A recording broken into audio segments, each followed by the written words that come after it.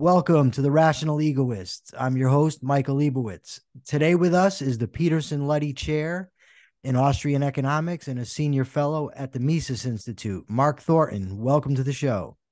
Michael, it's great to be here. It's great to be on your show. Thank Thank you. you. So I want to talk today with you about my favorite economist, Ludwig von Mises. So before we get started, or I guess to get started, who was Ludwig von Mises? Well, that's a great question. It's a huge question, but he was an economist from Austria. He grew up in an intellectual household, an ennobled household, actually.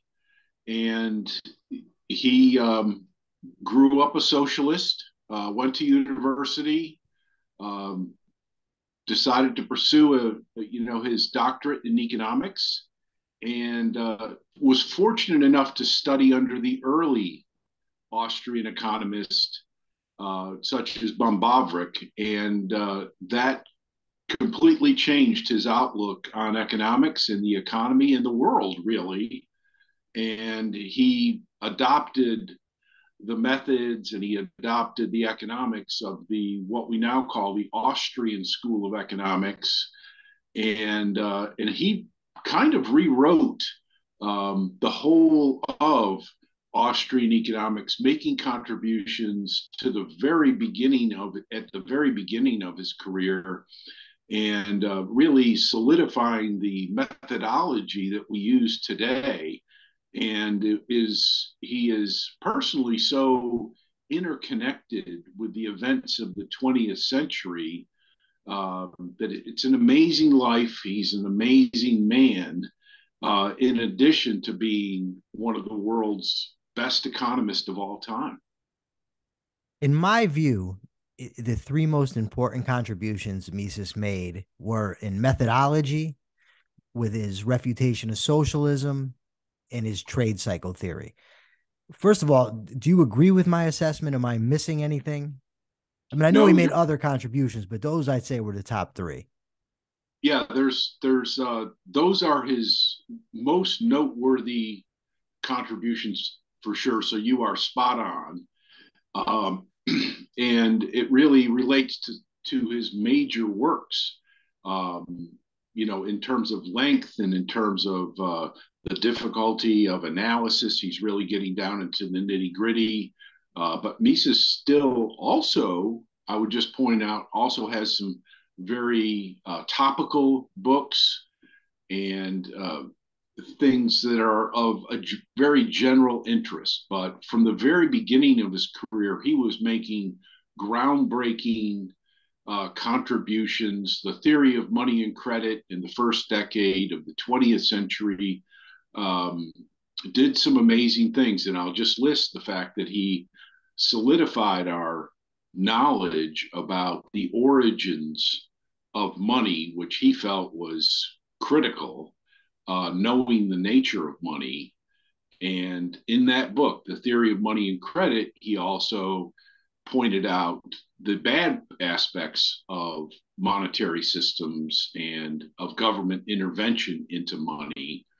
And only at the end of that tremendous contribution does he really introduce the Austrian theory of the business cycle or the trade cycle, which he developed, um, along with his students Friedrich von Hayek, Murray Rothbard, and many others, have developed and illustrated this theory over time. And I think that that's the thing that first attracted to me. I did, as an undergraduate student, I did a directed readings course, based on the theory of money and credit, and I actually found it incredibly difficult. And I was fortunate enough to have a really good teacher.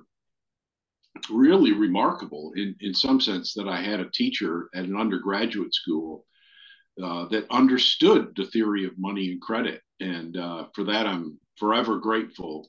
But that's the thing that first interested me. When I was, I think, 26, I came across a book called The Austrian Theory of the Trade Cycle, and it was essays by Rothbard, Hayek, Mises, and I think Gottfried Haberler. And I was struck by the logical precision and the force of the arguments they made. But the other thing that I thought was great about it is that Mises and Hayek, along with Benjamin Anderson, whose theory of the trade cycle seems very similar to me to that of Mises and Hayek, were able to predict the Great Depression. Their theory predicted it and explained it, whereas other economists at the time, like Irving Fisher or John Maynard Keynes, actually lost money in investments at the time because they didn't see the end coming.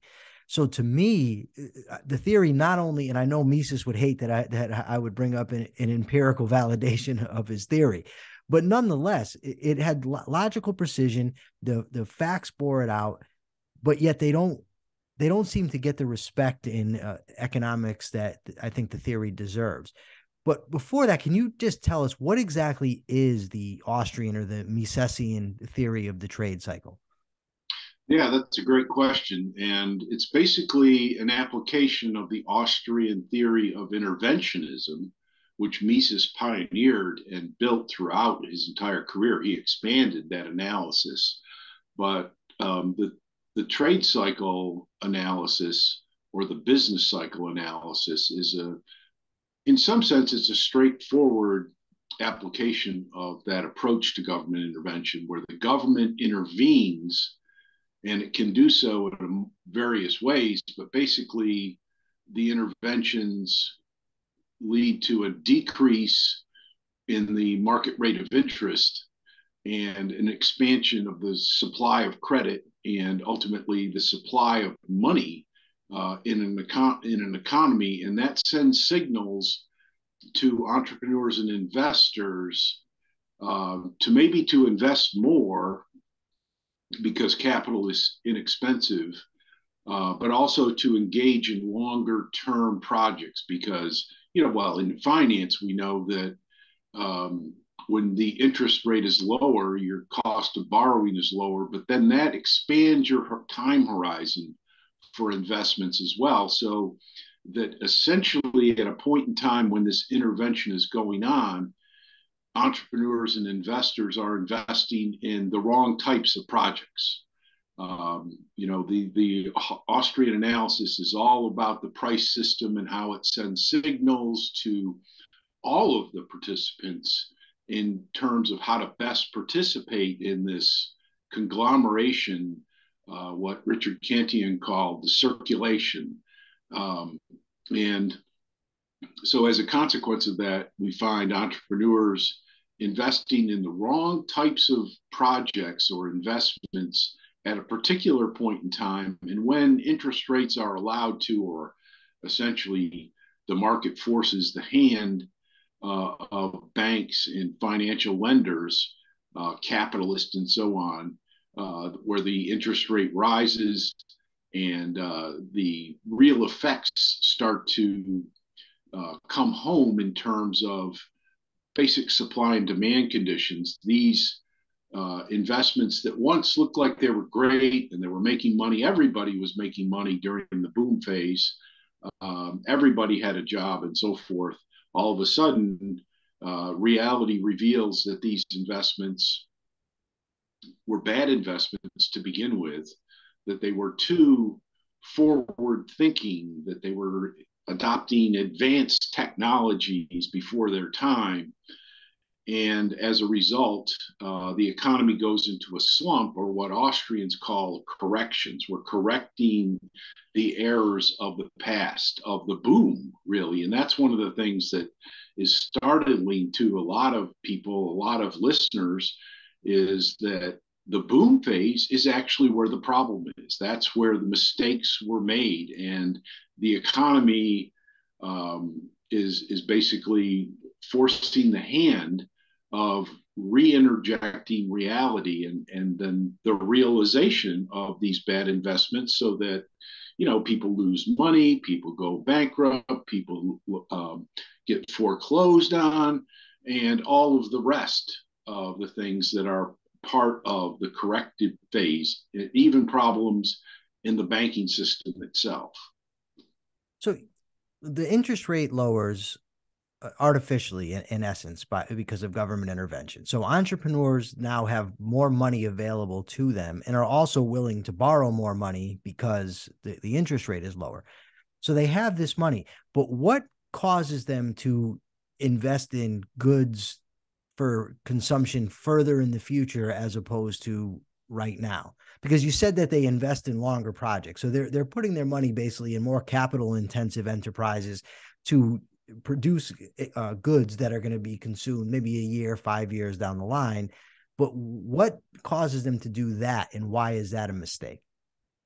Well, I'm not a finance professor, but I do know from intro to finance that, if you look at the financial models, which are a reflection of how people make money, low interest rates encourage longer term projects, longer term horizons, and high interest rates are going to shift the market and investors' decisions, entrepreneurial decisions, towards more short run phenomenon. So that an example of a very short run investment opportunity would be like a hot dog stand that you wheel around and sell hot dogs on the streets. That's something that can be, produced relatively quickly, and you could be right out on the streets selling hot dogs, earning revenue within just a matter of days of assembling that cart and putting your business plan into operation so that the revenues are coming back very quickly, and you're able to finance, pay the loan and pay your other costs of operation directly.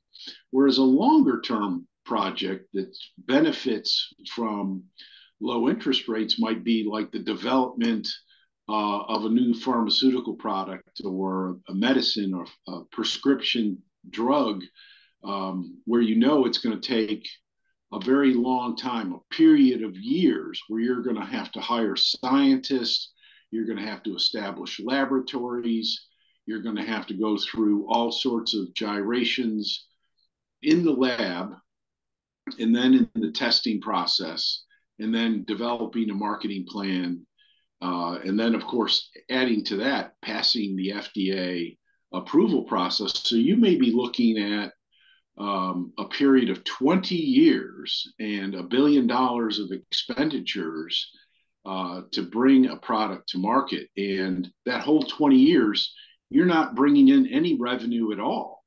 And the revenues only start to materialize long into the future. So you have to discount, let's say $1 million or $10 million or $100 million, whatever it is that you expect your first year of revenues to be 20 years after you start the investment. That has to be discounted back, in time. And as a result, those future revenues don't mean as much to the pharmaceutical company right now, the day of the investment, compared to the hot dog stand, where those dollars are current dollars. They're not future dollars. And so therefore they don't have to be discounted. And then, of course, the interest rate is the discounting factor. So in all those respects, in all those normal business respects that a lot of mainstream economists discount, but that we can draw directly and adopt, from finance into the Austrian theory, the Austrian approach, and show how broadly applicable it is. And that tells us, that falls directly in line with what we see out there in the economy.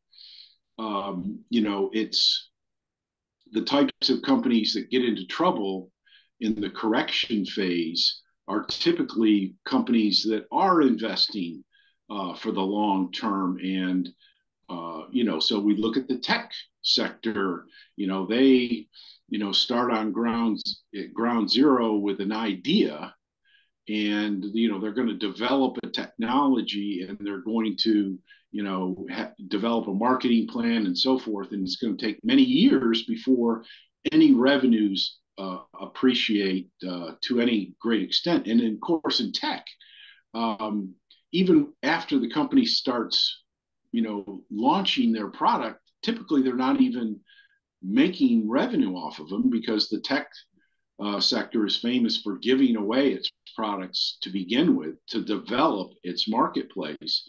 And so you see this long-term perspective and long-term investments behind them. And so that's where we tend to see greater volatility of stock market prices in comparison to a company that sells toothpaste or hot dogs, um, where there's not a long developmental stage.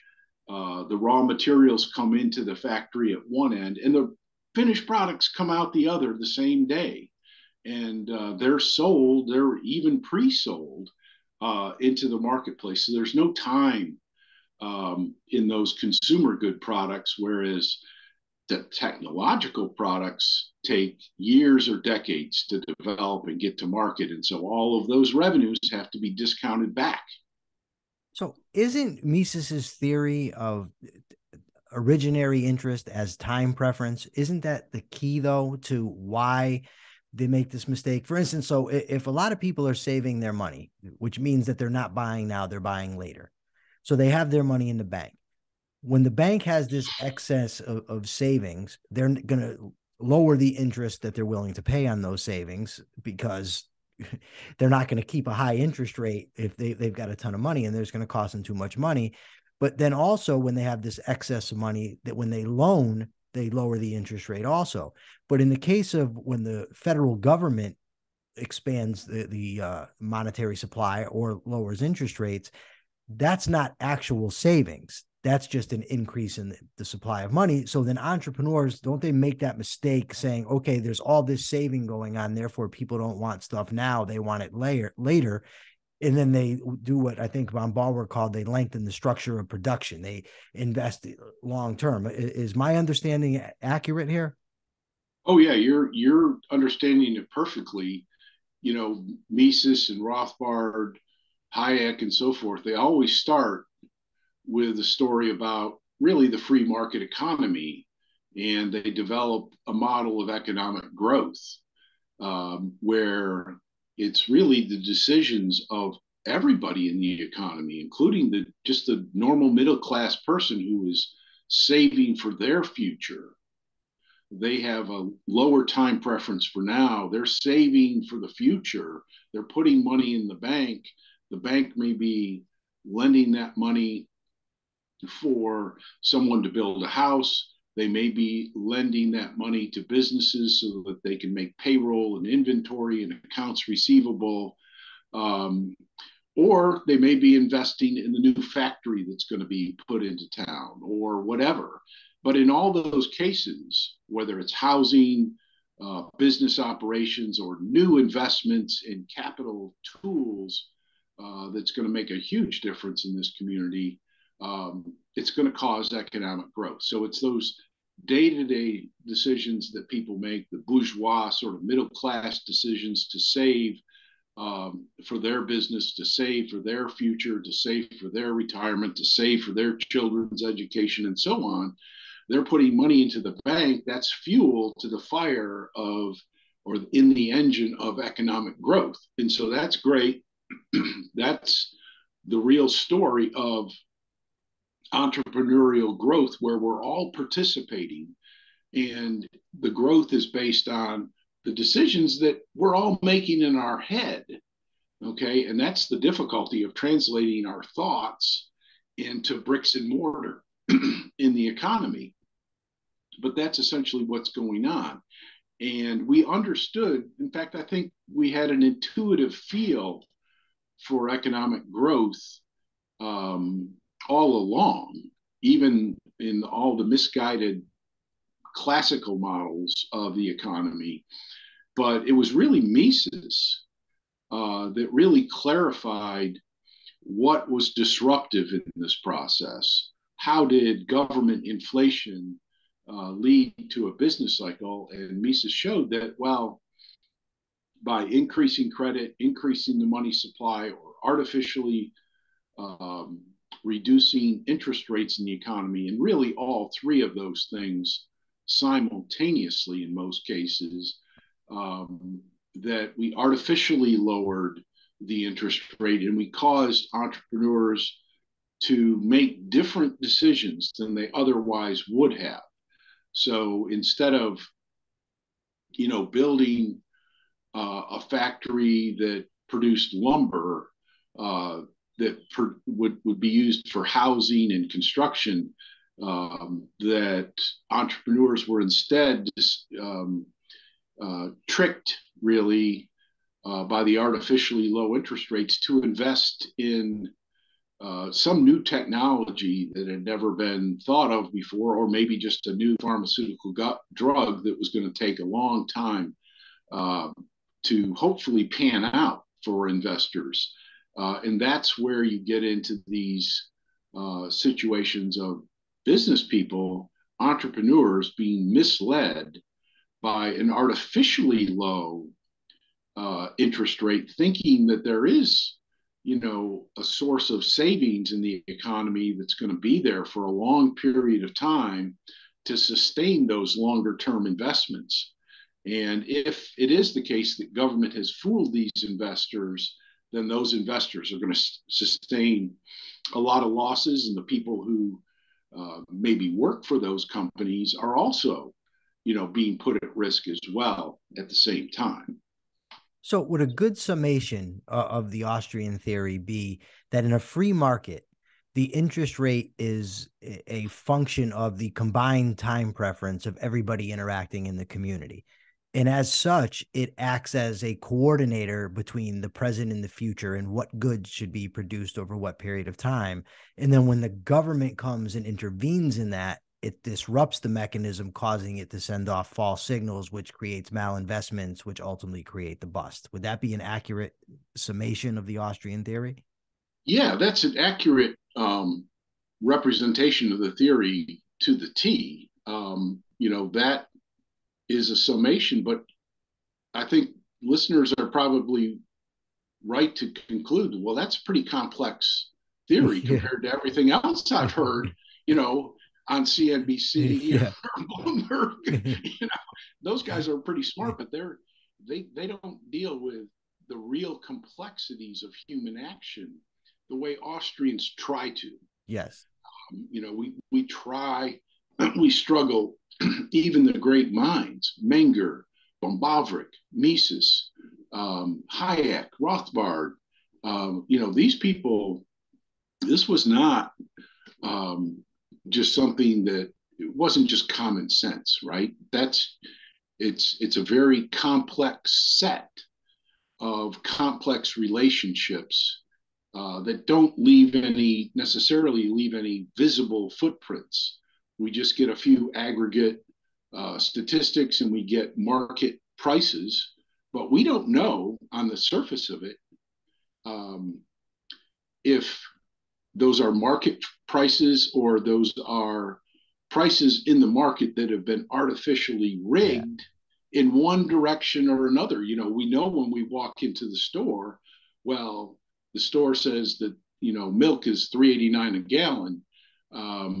And we know when it's put on sale, we can read, but we don't know what's going on behind the scenes. We don't know really what's going on in terms of the production of milk or how it's produced anymore, or any of those complex relationships. We have to rely on price, but we don't know going into our decisions whether or not that's a pure free market price or some kind of rigged, manipulated, intervened price that's made its way to the marketplace for us to make our decisions on. So it's really a misleading of the entrepreneurs, who are really one of the most important groups in the economy in terms of investment, growth, and business cycles. So we often hear that it's the free market or it's capitalism caused the Great Depression or caused the housing crash of 08, or deregulation caused SVB to go under. Now, in regards to the Great Depression, in my view, Mises, Hayek, Benjamin Anderson predicted it. I think Benjamin Anderson, Murray Rothbard, and Milton Friedman, and others have gone a far way toward demonstrating that it was government intervention from the get-go that caused the Great Depression. But even with that, it comes up again and again. So do you believe that the Austrian theory of the trade cycle has explanatory power or is relevant to the crash of '08 or to what we're seeing now in the banking system or with the inflation that's going on?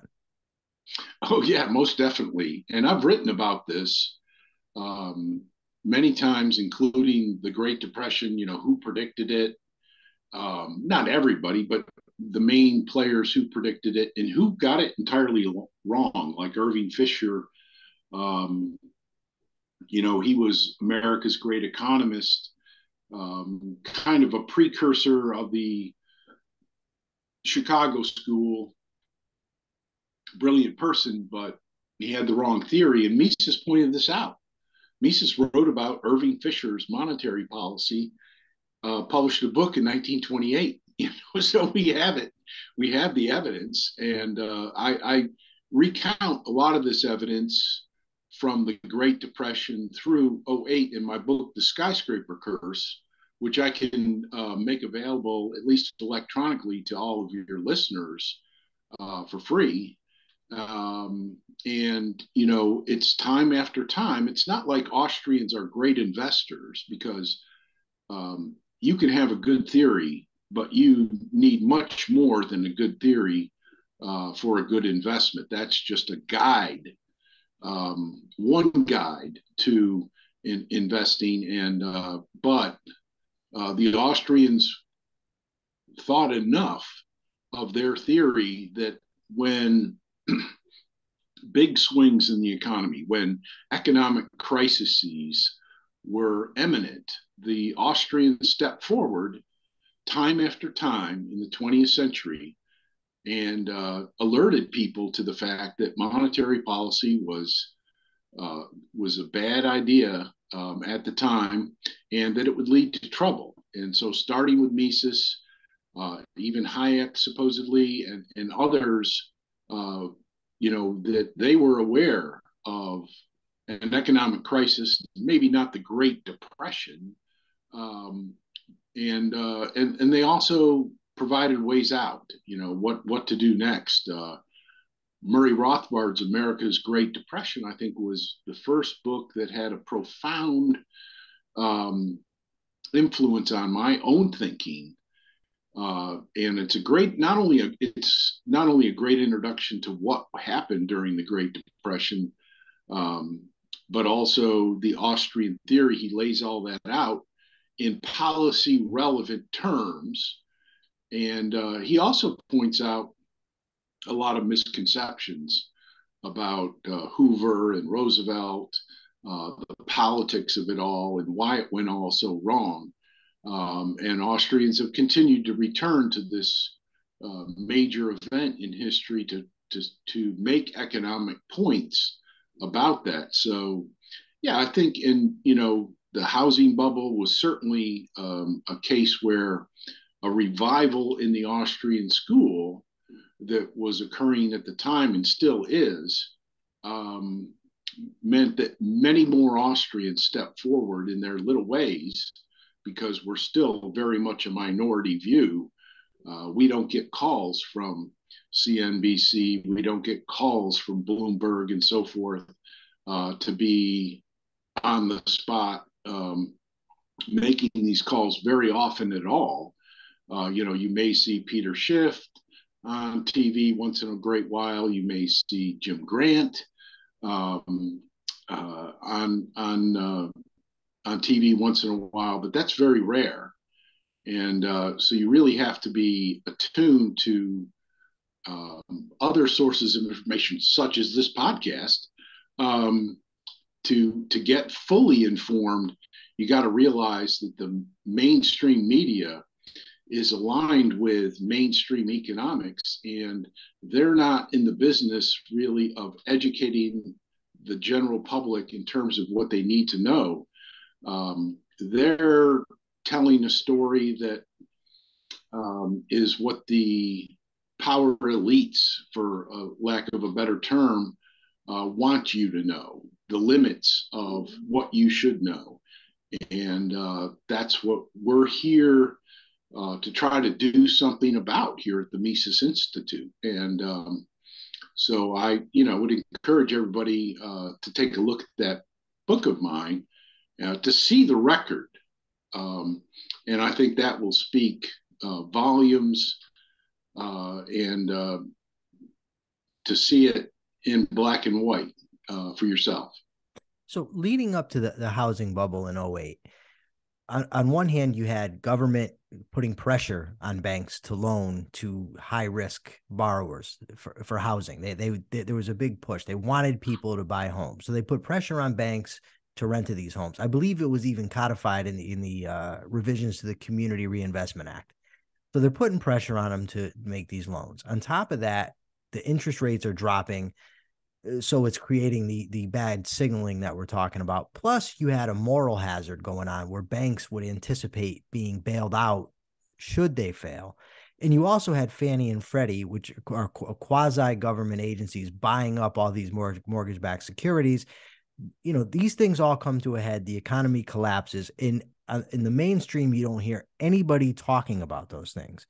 All they're talking about is there's been all this deregulation, and that's that they threw out, what was it? It's not Sarbanes-Oxley. There's another one. It's not coming to my head right now that they threw out from the Depression era. And that gets all the blame. It's Glass-Steagall. Glass-Steagall. Yeah, I always Glass-Steagall. forget that too. Yeah, Glass-Steagall. But that's where the focus was. And I'm just thinking at the time, why doesn't anybody mention these other things? Because even if there were mass deregulation, which of course there wasn't, but even if there were, there's also all these interventions in the economy going on from the government. So at least you would need a theory to explain what's causing what. But we had nothing. And similarly now, during COVID, you had a situation where the government tells people they can't go to work, then vastly increases the money supply, then gives everybody cash. At the time, I remember telling somebody, you're going to end up with an inflationary recession. I don't see how you can avoid it. But they did it anyway, and then you get inflation and everybody's shocked.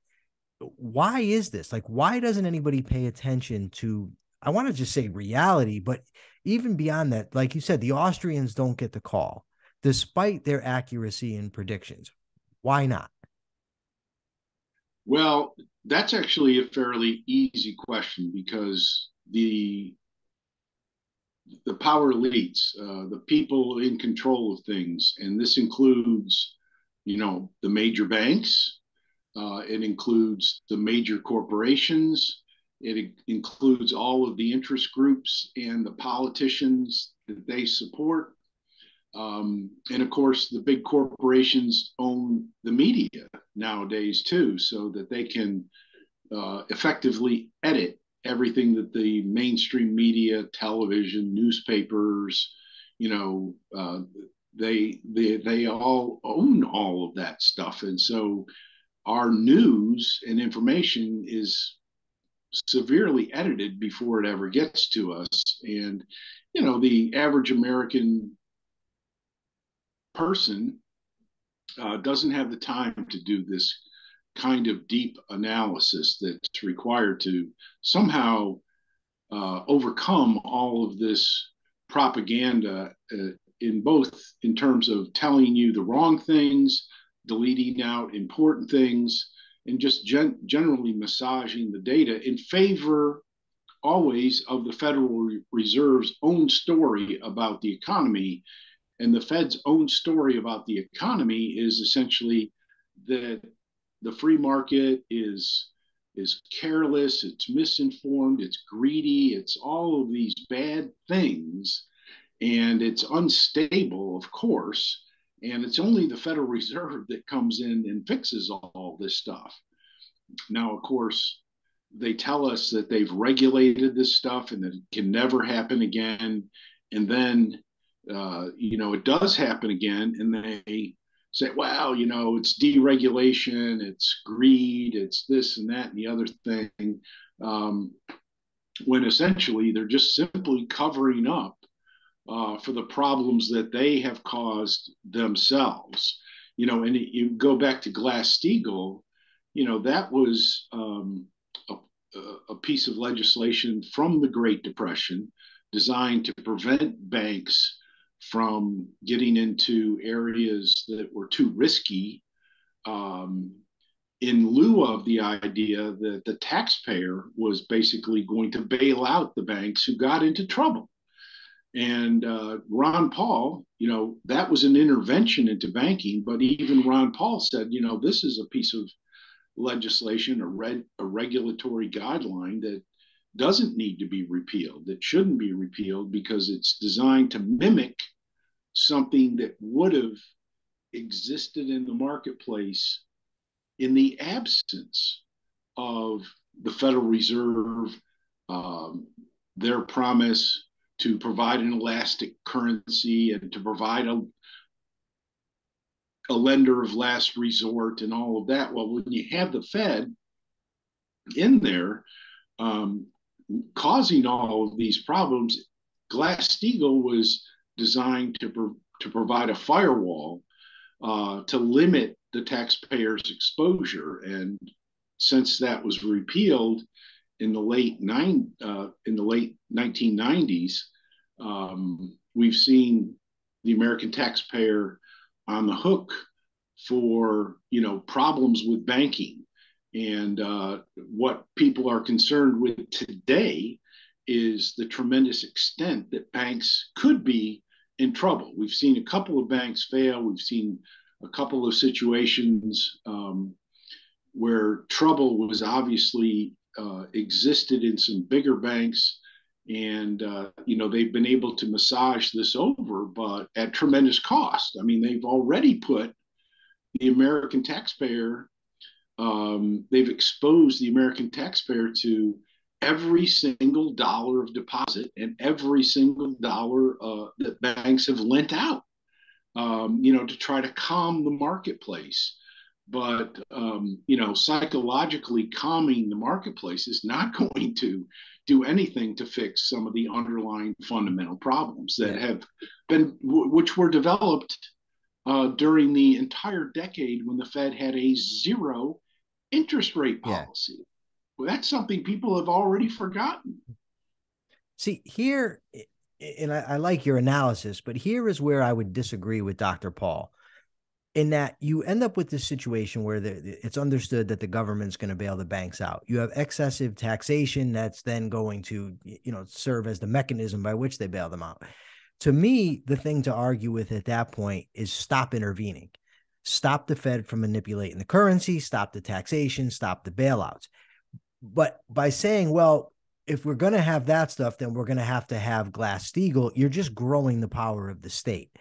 And to me, that's just the wrong approach to take. It's like the people that argue, for instance, well, we can't have open immigration because we have a welfare state, and then you're going to end up taking care of these immigrants when they come. To me, the argument should be end the welfare state and don't give them the benefits, the immigrants coming in, don't give them welfare benefits.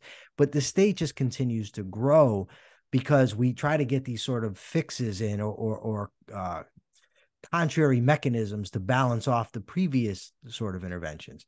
But I cannot let you go, Dr. Thornton, before we discuss Mises's absolutely brilliant, thorough refutation of socialism, especially when socialism is, all in the vogue over the last 10 years or so with Bernie Sanders and AOC.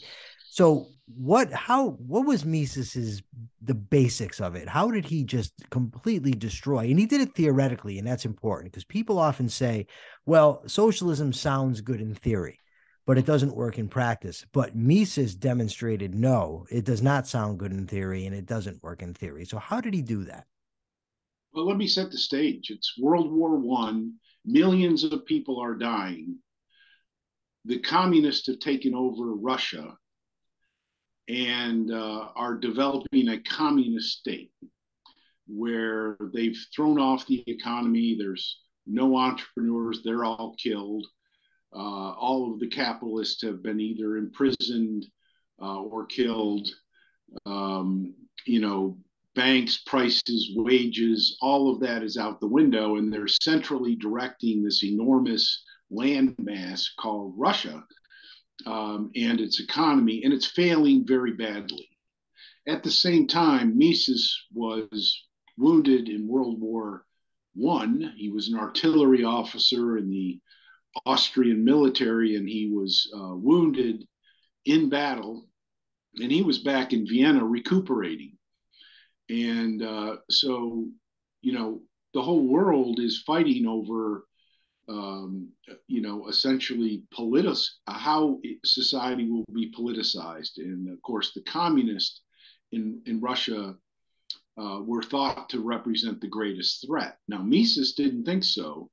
Mises thought, if you look at his analysis of economies and war and so forth, he realized that the Russians were not really much of a threat. And so his analysis was, what would happen to a relatively free market economy if you did away with private property, which the communists wanted to do, money, wages, prices, so on and so forth, and you replaced it with central planning and central directing of the economy and everything involved.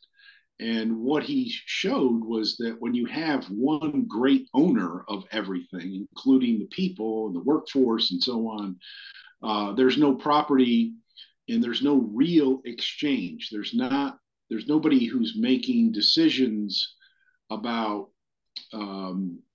economic transactions that are self-motivated, except for basic consumption items like apples or a gallon of milk or a chicken, where barter still existed in the Russian economy.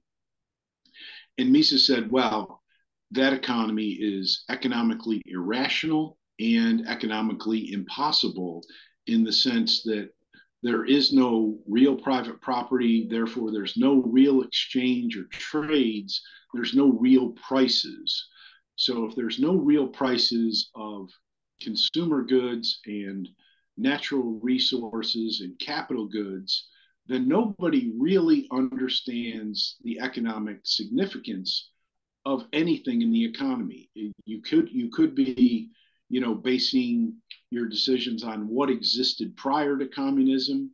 You could be basing your decisions on what you see in market economies next door.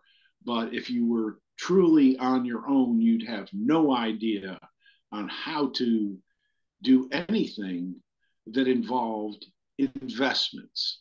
And as a matter of fact, Mises was asked one time, what's the fundamental difference between capitalism and socialism, in this case, communism?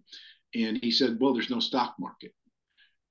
And what he was trying to focus his answer and the attention of the person questioning him was that, you might be able to mimic the market economy on Main Street, but you could never get to the economic rationalism that exists in the capital structure of the economy. And so you would be systematically wasting resources, which communism and socialism is famous for.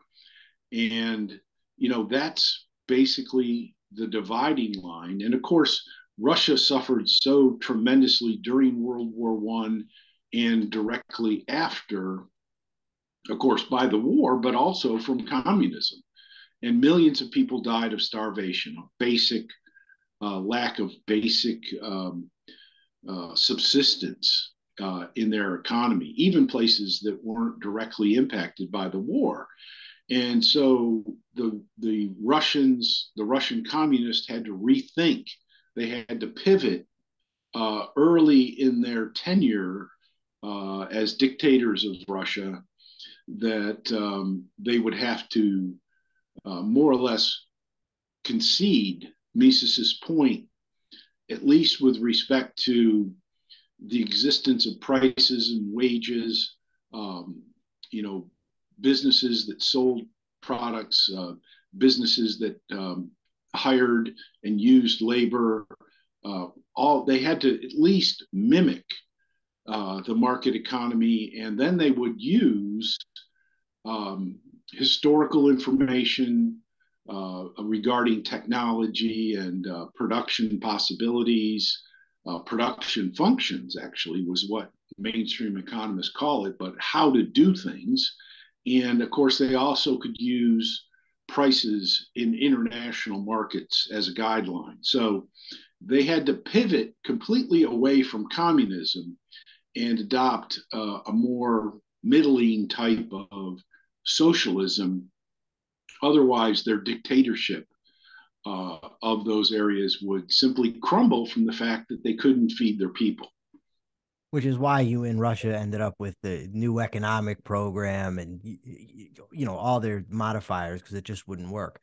So to just try to sum up Mises's theory and what you just said, the essence of his critique of socialism is that prices send signals. So if prices are going up, the entrepreneur knows to direct his activity or her activity to that area because that's what people want. Whereas if prices are dropping, okay, this is something people don't want, so you don't produce it.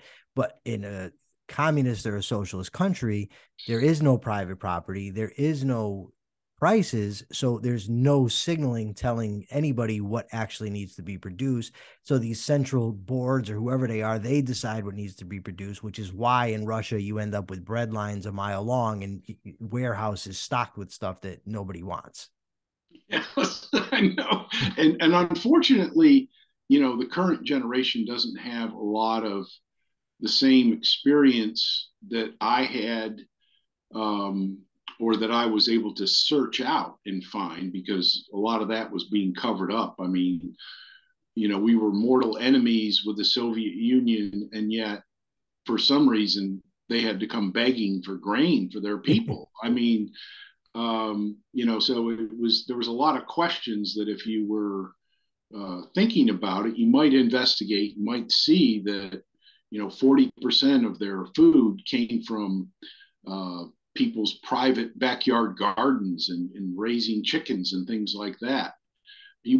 Otherwise you wouldn't know that the Soviet Union was badly failing. In fact, I really didn't. I was snowed in by the whole story too. I mean, I was told that the Soviet Union was growing economically. It's so in the textbook, and one of my teachers would bring in these graphs which showed the Soviet Union not only had more tanks than us, but they were making more tanks than us, and the whole story back in the 60s and 70s and even into the 1980s, right before the Soviet Union collapsed and Eastern Europe was able to free itself, mainstream economists were saying that the Soviet Union was overtaking the U.S. in terms of its economy and economic performance.